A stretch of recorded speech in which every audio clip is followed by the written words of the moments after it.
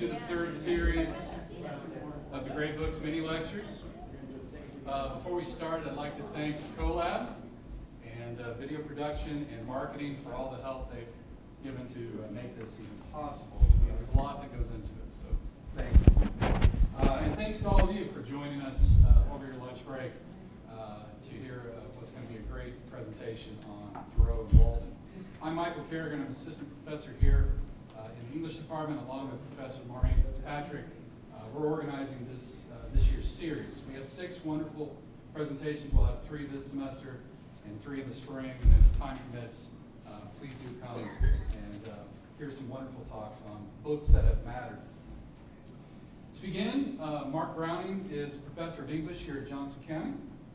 He began teaching part-time in 1988, and he moved to full-time responsibilities in 1992. He served the college and the department by teaching a number of classes, both in composition and literature, namely, I believe, American literature and Biblist literature. He has numerous academic publications. He's presented at professional conferences for years. In fact, just last year, I was privileged to sit in on a presentation at the 4 Cs where you presented on applying the genealogical standard proof standard research, possibly in the composition and literature classrooms. It was interesting, very interesting. Mark's presentation today concerning Thoreau and Walden stems from his own study and teaching. It's my understanding that in 2008, he participated in a National Endowment for the Humanities workshop entitled Concord, Massachusetts, Transcendentalism and Social Action in Antebellum America.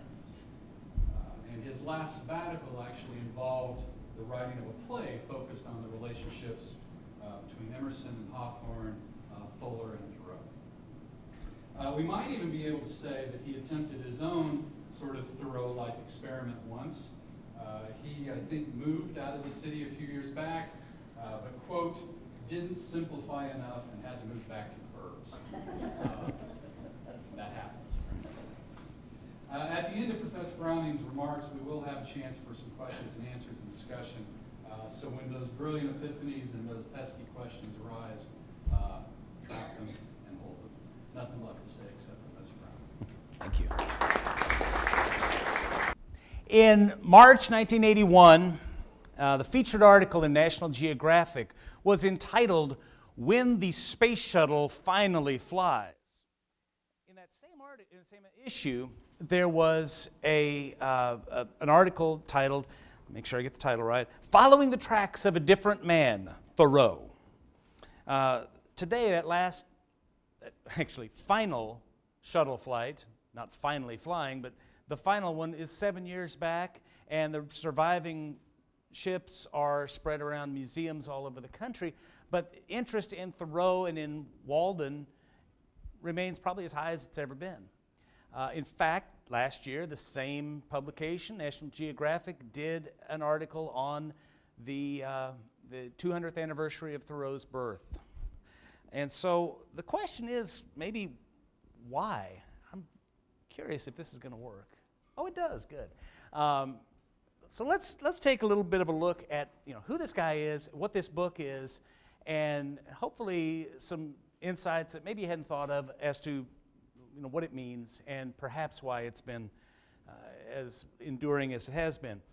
We should start with the man's name. Henry David Thoreau was born David Henry Thoreau, and he decided to switch his first 2 names. But then there's the pronunciation of his last name. If you go to the academic conferences and the real heavy-duty advocates of this author, they will tell you it is Thoreau. And in fact, there are people from his time who make it clear that that was the way he pronounced his name, and that is probably the more proper pronunciation of his name. But everybody who's not a Thoreau snob, take that either way you want to, everybody else says Thoreau, so I'm going to stick with that for today, even though I know I'm wrong. But Thoreau was born in 1817 in Concord, Massachusetts. And Concord, if you're not familiar with it, is a very old town. It was the first English settlement in Massachusetts above tidewater, meaning you couldn't sail a ship to it. It is also the cradle of the Revolutionary War. They took great great pride in the shot heard round the world that happened there. And he then went a few miles east at the appropriate time to go to Harvard University, Harvard College at the time. And there is a story that says Thoreau didn't graduate from Harvard because he refused to pay $5 to get a diploma. It's a great story. It sounds like him, but it really didn't happen quite like that. It was a sort of a different thing. He did graduate from Harvard, and they claim him. After that, he had a number of jobs, but mostly stayed around Concord.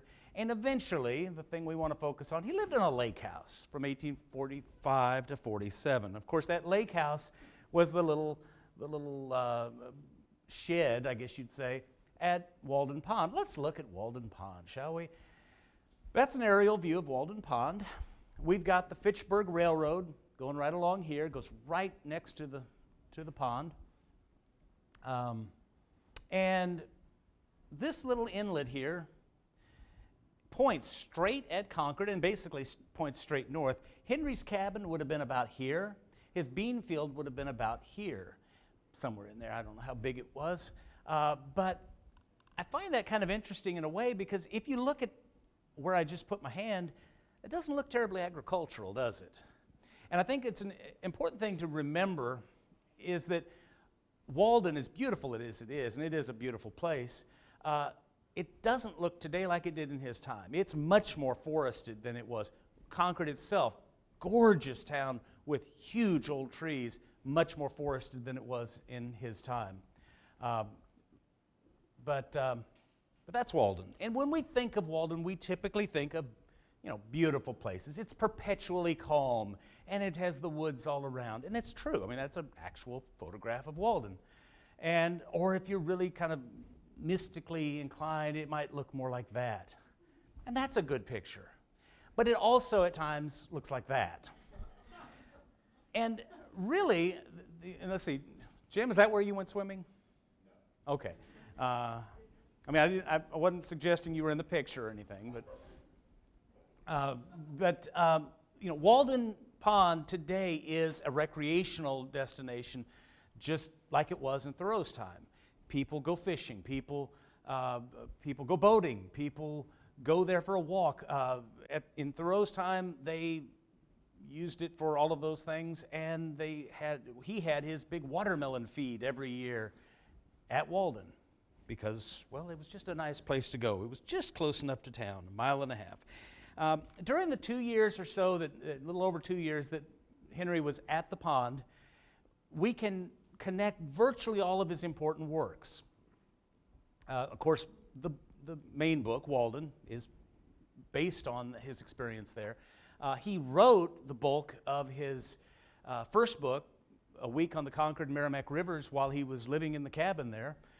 Let's see, what else? I've got a list. Civil Disobedience, his most famous essay, came during this time. He went into town, was confronted by the tax collector, thrown in jail when he refused to pay 6 years of back taxes, and ends up writing an essay that influenced a lot of different people, including Mahatma Gandhi and Martin Luther King Jr. His trip to the Maine woods that resulted in the very cleverly titled book, Maine Woods, that came during these years. And of course, he worked on his journals all during this time. So virtually all of his important works are somehow connected to those 2 years that he was there. Tired of looking at people in bathing suits? So we'll go back. He died in 1862 in Concord, Massachusetts. All right, enough of that.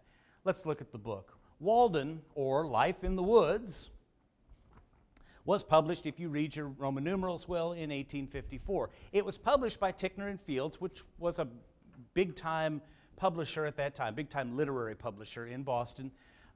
And unlike his first book, which is mentioned up there, A Week on the Concord and Merrimack Rivers, it was commercially published. It was somewhat successful. The previous book he had published at his own expense and did an edition of 1,000 copies, and he sold 300 of them, which means two things. You lose money, and you're stuck with 700 books of your, that you already read. It doesn't have the.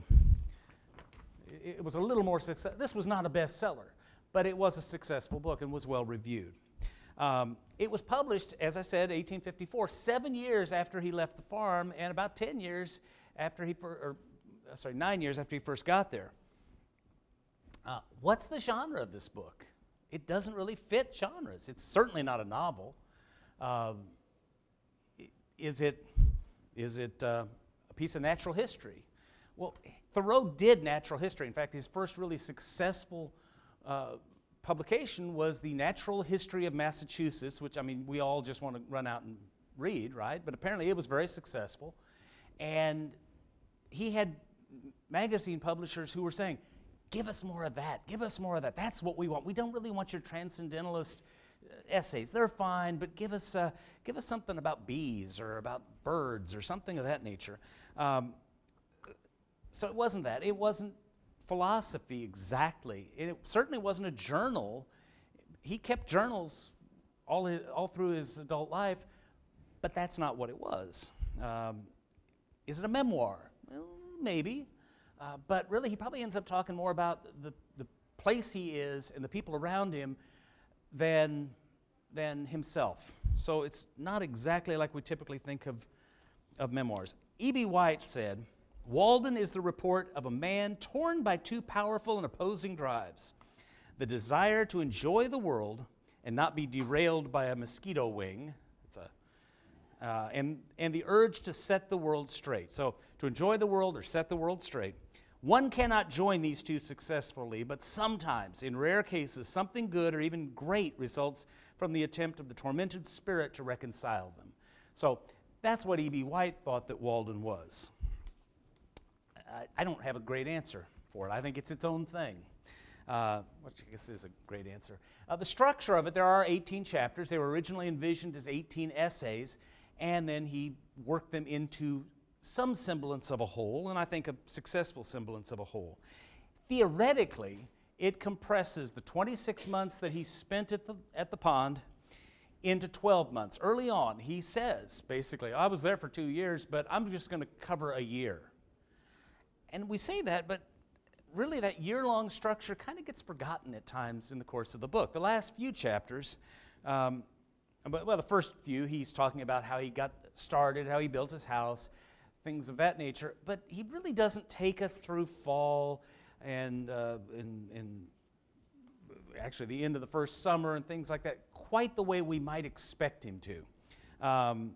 It's as if he forgot what he was doing, and then in the last 6 chapters he says, oh, by the way, there's a calendar, and starts going through things, and they deal with late fall and winter, and then we get to spring, and it's like he hits the fast forward button.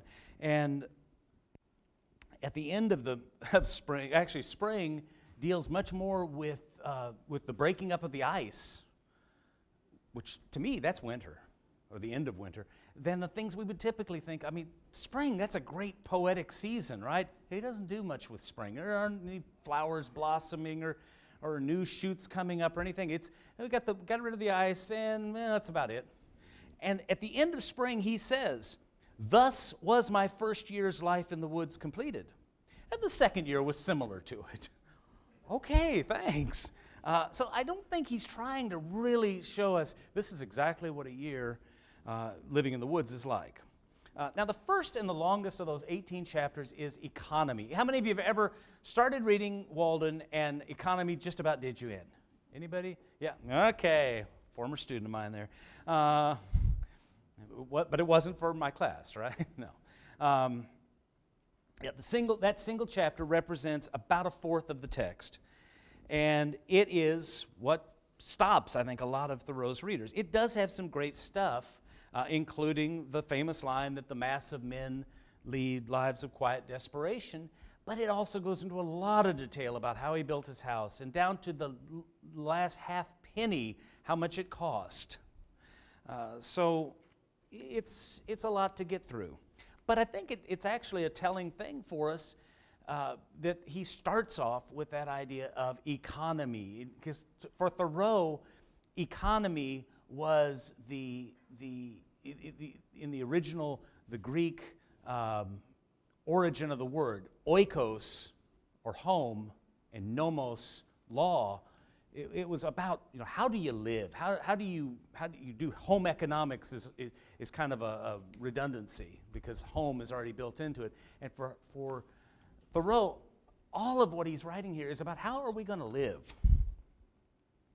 The second chapter takes us to the one that kind of fires people's imaginations. If there is one that really gets people going, it is Where I Lived and What I Lived For. And I spent recently about an hour searching through the movie Dead Poets Society, looking for the place where Robin Williams shares this great line, and I realized it wasn't in there. It was the kids that did it. And so it's 22 seconds. I'll now read the traditional opening message by Society member Henry. I went to the woods because I wanted to live deliberately. I wanted to live deep and suck out all the marrow of life. I'll second that. I put to rout all that was not life, and not when I had come to die, discover that I had not lived. Oops. No, don't do that. Okay, that's worth going through, and they skipped a little bit. I went to the woods because I wished to live deliberately, to front only the essential facts of life and see if I could not learn what it had to teach, and not, when I came to die, discover that I had not lived. I did not wish to live what was not life. Living is so dear. Nor did I wish to practice resignation unless it was quite necessary. I wanted to live deep and suck out all the marrow of life, to live so sturdily and Spartan-like as to put to rout all that was not life, to cut a broad swath and shave close, to drive life into a corner and reduce it to its lowest terms. And if it proved to be mean, why then to get the whole and genuine meanness of it and publish its meanness to the world. Or if it were sublime, to know it by experience and be able to give a true account of it in my next excursion. I mean, if that doesn't get the blood pumping, I don't know what will. It's where he lived and what he lived for. Well, let's look at where he lived. That is not Thoreau's cabin. That's a recreation of Thoreau's cabin. And if you go to Concord and you go to Walden Pond, you can see this, and it is, as a good American tourist site would be, right next to the parking lot. It's not in the original site. We're going to see the original site here in a couple of minutes. But as you can see, where he lived wasn't much. I've been thinking lately about tiny houses. You know, you've probably seen some of the reality shows about tiny houses, and they're really cool. And they're a lot cooler than that. I mean, this was a pretty Spartan sort of a place. He used that Spartan-like. I wonder if he was completely cognizant of that when he said that about Spartan-like, that the Spartans had slaves. I don't know. But, Thoreau was all about, in this chapter, throughout the book, but especially in this chapter, he had the famous line, simplify, simplify, right? He was all about simplifying. And that's a pretty good move towards simplification. Near my house, there's this house. These people, well, they've got there's a flag there, and there's an American flag over here, and there's a flag, and they got birdhouses all over the place. They got all sorts of stuff. It's very tidy. I mean, it's well kept, and it's tidy. But I drive past this place just about every day, and I wanted to, and I apologize for my bad photography, but I felt really weird taking pictures as I was looking at these people's house, and I just noticed in looking at it, there may be somebody there looking at me and saying, "What are you doing?" But here, between the yellow birdhouse and the yellow bird feeder and the white eagle or whatever that is, you can't really read it, but trust me, it says, "Simplify." And that kind of gets me to, something I want to come back to in a minute. Oops. Oh, yeah, that was okay, there's the inside of his cabin. It was simplified. And one other thing that strikes me about Thoreau in building it, as he describes it, is it was very much built for the needs of the moment. He put the roof on it because it was going to rain some during the summer. And he chinked the walls and built the chimney because it was going to get cold. And he didn't bother getting it all done at the same time before he moved in.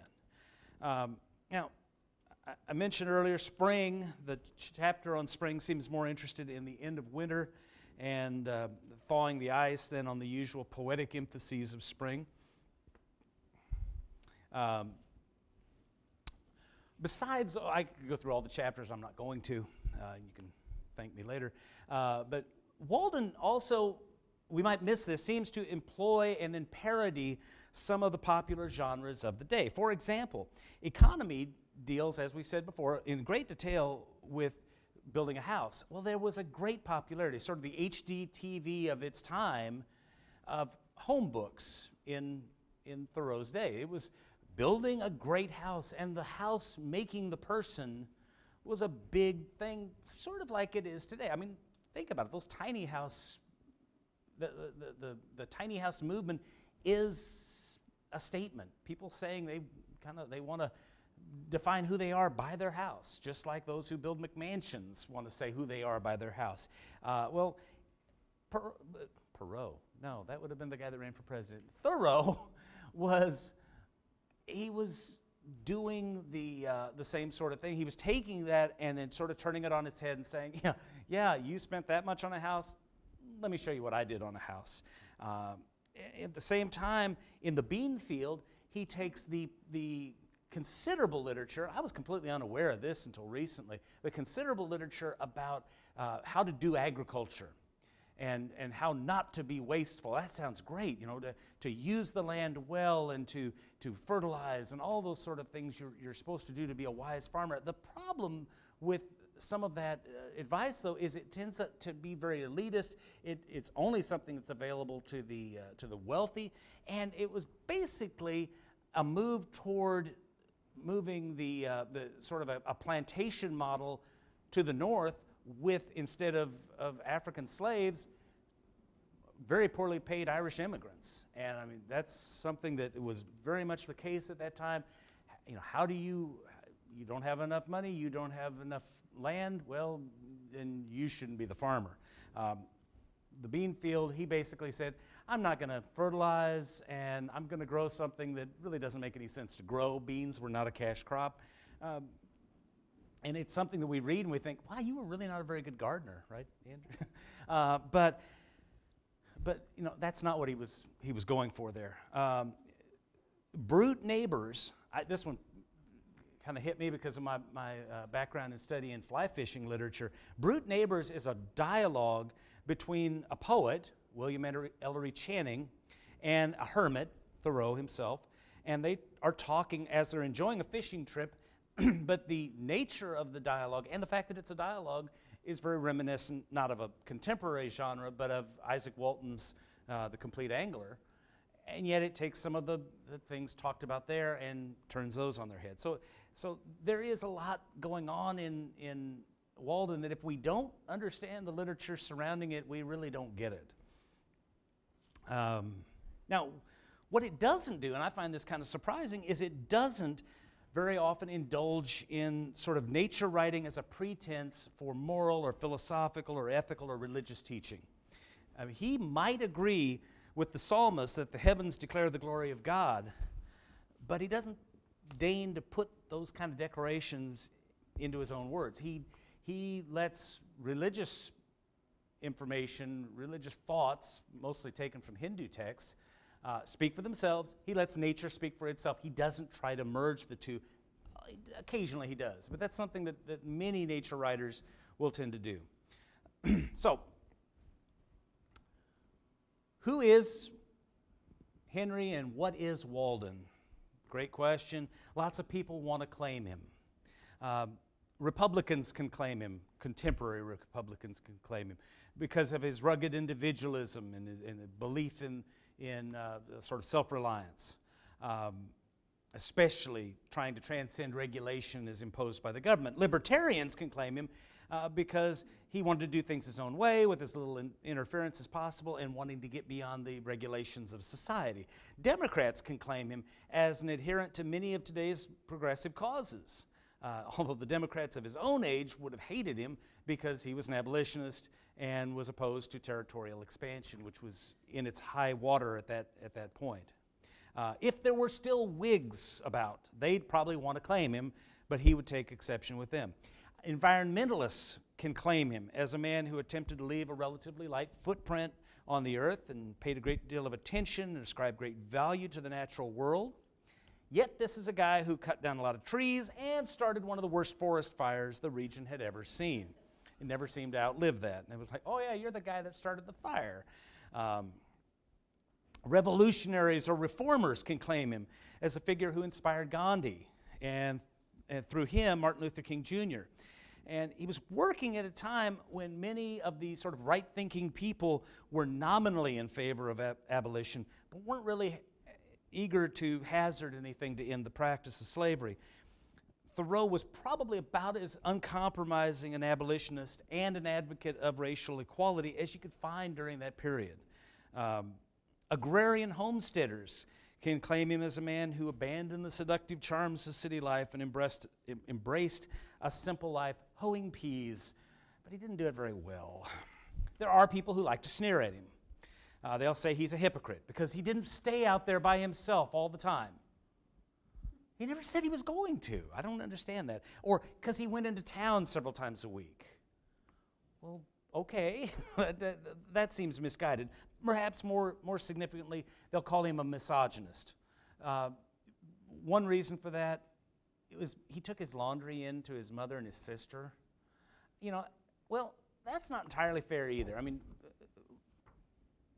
Thoreau had a great deal of respect for his mother, from whom he got many of his ideas, and his mother was a formidable woman, far more of a force in his life, I think, than his father. But he also probably had some of his best writing instruction from Margaret Fuller when she was the editor of the Dial.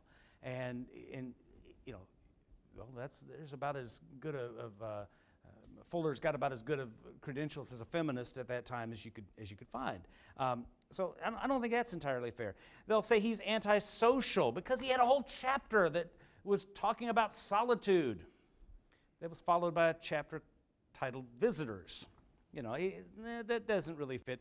They say he's lazy. Well, you could make an argument for that, but he really was a pretty energetic guy. He just didn't work the way people wanted him to work. And he definitely didn't want to spend a lot of he didn't want to get a job and work every day. That wasn't Thoreau. They'll say he's anti-government, and well, yes, he was.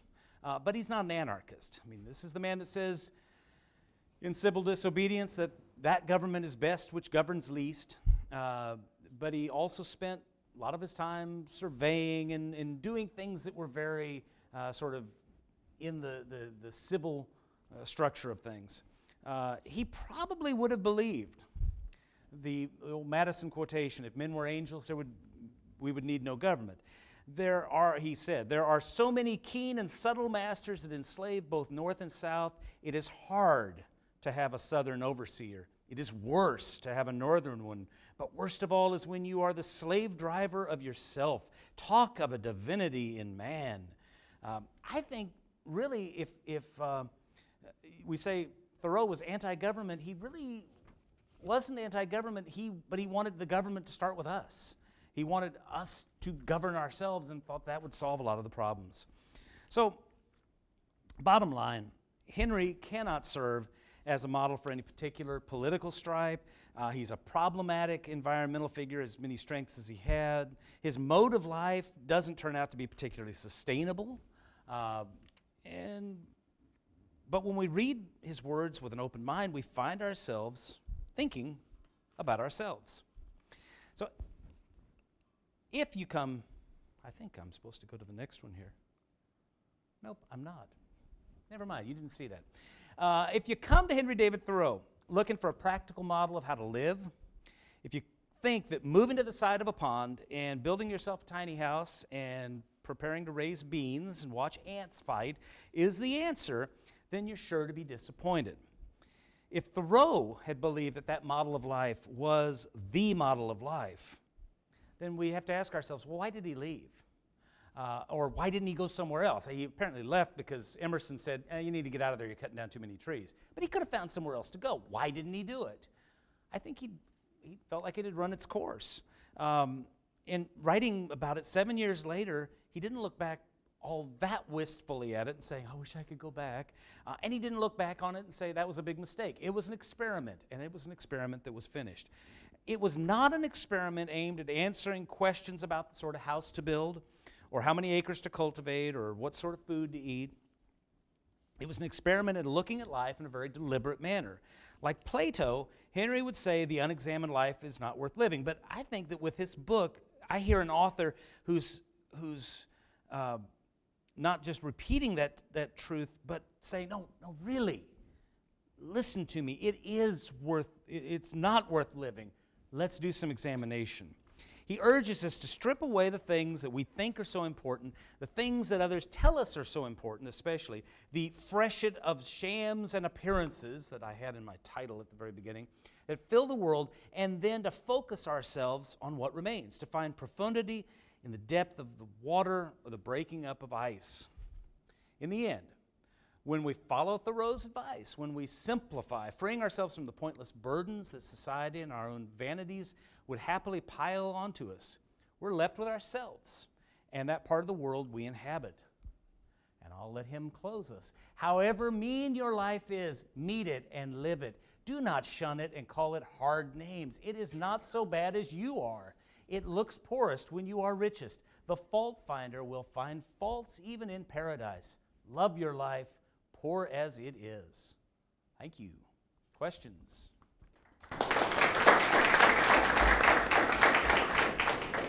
Any questions? That was either that baffling or that good. Right? Oh, thank you. Okay. I have read a lot about Louisa May Alcott, and I understand that she had a crush on Henry David Thoreau. I have heard that. I don't. There's no. I haven't.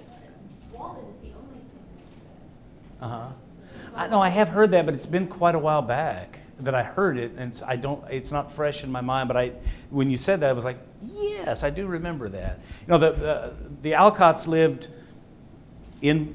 just right on the outskirts of Concord, and they ran in the same circles. Bronson Alcott was another of the leading transcendentalists, so certainly they would have known each other.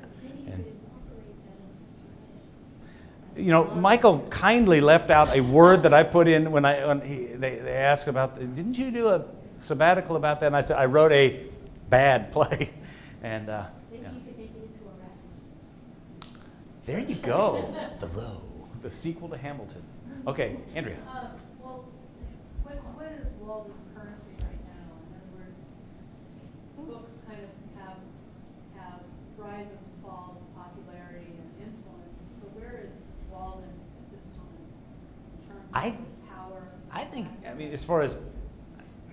it's about as good as it's been. I mean, I think it comes and goes. Basically, the more the counterculture is sort of feeling the need to say more, and that doesn't apply to our current age, does it?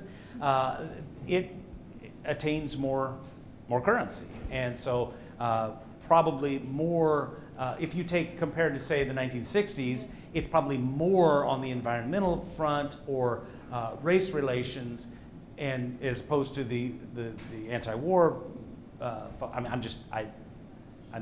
going off the top of my head on that, but I think it has remained very popular throughout the ages because, not because, like I said before, because it's got a great thing on how to raise beans or building a little house, but because it talks to people about look at life and really look at it and strip away all the junk. And I mean, he asks questions, and I don't think he always likes the answers he comes up with, but he does ask the questions. I think that's important to him. So I mean, that to me is a timeless sort of a thing. I might be able to comment on that. There's actually a book in our library by Richard Primack, and I'm trying to think if it's Walden Revisited or I don't know. I know the author's name. And he and a team of researchers actually went and took all of the notations that Thoreau made about when the ice broke, when the first buds came out, and he did a comparison, 150 years later to see, what environmental changes he could identify. And And I think it's about a 3-week difference Mhm. that Primack and his Yeah, team that's. reported.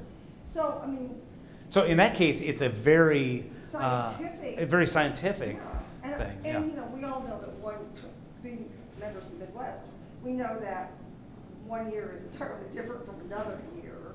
So I don't know how you could nail that down as scientifically accurate, but it is an observation that, and it's. Well, I think it ways speaks to the fact that even though he was, and I'm going to say this, I don't want to sound disparaging, was trying to play philosopher, he had real credentials as an amateur natural scientist.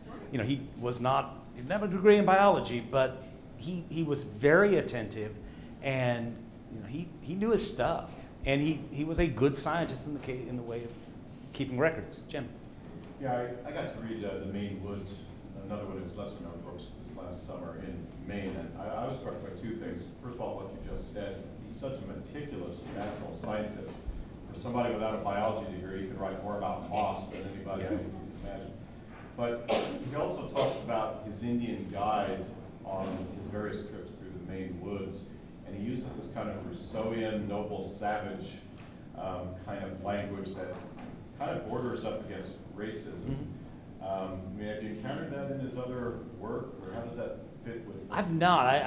I think for a guy living in New England, his attitudes towards slavery, I mean, like, he was right there with John Brown, and even defended John Brown when everyone was saying, "You're crazy, don't do that." And you know, and John Brown was notable for not just being violent, but also not being an abolitionist, but truly believing in equality.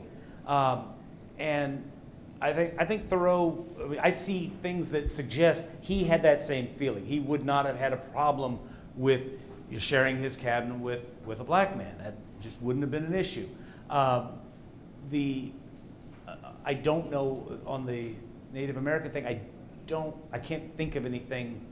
It seemed like all the transcendentalists had this sort of romantic approach Yeah. to Native people, Right. and sometimes that collided with what they encountered in them as human beings. Well, you know, and to some degree, I hate to impose today's standards, and I'm sure you do too, on 150 years ago, while still looking at things as they really are. You know, just like he cut down trees. Well, okay, he cut down trees. That's what they burned in their fireplaces. I mean, that's an unfair criticism to make of his environmental credentials. And I think, you know, but I think what you're suggesting there, I'm not as familiar with that. I haven't read Maine Woods in a long time. Yes. Why did you decide to pick this book? I don't know. It's one that, because I have real mixed feelings about Thoreau. I like a lot of what he says, and I find him annoying at times, which apparently a lot of people that knew him found him annoying. But I find he just keeps making me think, and I think that's a worthwhile thing. Plus, I thought it was one that would appeal to a few folks, so better than The Scarlet Letter or something. Dan? To your point about mixed feelings, one of the things that I really like about Walden and dislike is his take on consumerism. Mm-hmm. On the one hand, he does a really nice job talking about how things can trap you, Mm-hmm. and how people try to be free and live good lives while accumulating all these things, and those things keep you from being free. And I think that that's something that's very useful now in our very consumerist society. At the same time, he takes that consumerism so far in the sense that anything that a family might need to him becomes imprisonment. He Yeah. seems to be very much against family, and I think it's marriage to a certain extent, Yeah. even though he doesn't come right out and say it. And I wonder if that's a tension for you that you thought Well, that was about. one thing I thought, of all the things he wants to sort of shed and not be encumbered by, he doesn't deal, I mean, he has his own family, which he doesn't hardly mention in the book, but he was pretty devoted to them, his mother, his sister, his father, until he died. And but he does not have a spouse. He does not have children. And I think that it's hard not to be, not to be encumbered to some degree when you have children. And sometimes it's hard to not be encumbered when you have parents. I say this, and my wife's sitting here, and one of my questions was, oh, who'd you leave mom with? Because my mother's living with us right now, and we don't leave her by herself for more than about an hour. You know, that's hard to do. Well, he had that luxury at that point in his life. I wonder if he'd have lived to be 60 and his mother was quite aged, he would have felt the same way. I think a lot of times one of the things that annoys me about Thoreau is he is so forceful and strident, and he's such a good writer that you just find yourself wanting to disagree with him and wanting to, you know, to say, well, but wait a minute, that doesn't fit in this category. And he's not a formal philosopher. He's wanting us to think, and I think he would probably, if we got into a big conversation, would probably back off on some of the things and say, yeah, well, it doesn't work in that situation, but in general, it's true. Long answer to a short question. I'm not even sure it was an answer. Anybody else? Yes, ma'am. If you haven't read any of his books, which one would you start with? I would start with Walden. And probably, I mean, if you want to get, like I said, the blood pumping, skip to chapter 2, then go back and catch Economy. I'm a numbers person. Oh, okay. Yeah. I mean, it's good. It's just, it seems a little more scattered. And I think that it might be, he is too good a writer to bungle things. And I think perhaps what he was trying to do there was sort of give a sense of he's a little scattered, and then as that year goes on, he starts to focus in more. And you know, the idea that he does his checking of the depth of Walden Pond late in the book. Well, you know, there's a metaphor there. He doesn't state it, but there's a metaphor. He's figuring out how, you know, the depth of things and the breaking up of the ice. That can be a metaphor too. Again, he doesn't say, and that means, but I think it's there. And that's, when I read some of these passages, I just think, he makes it look so easy. Because he was a very fine literary stylist in a way I think that like, see, Bill Stockton's not here, I can say this, in a way that like Emerson, I don't feel like is. I mean, Emerson's good. I think Thoreau at his best is, as just a writer, is far better. It just looks so easy. But that would be where I would start. The Week on the Concord and Merrimack River is the other one I know reasonably well because I used it in my dissertation. It's not as good because he was still learning this craft at that point. Anybody else? One more. Going. I get to go to class. My 12 o'clock class assured me they would show up at 1 o'clock. So, all right. Well, thank you.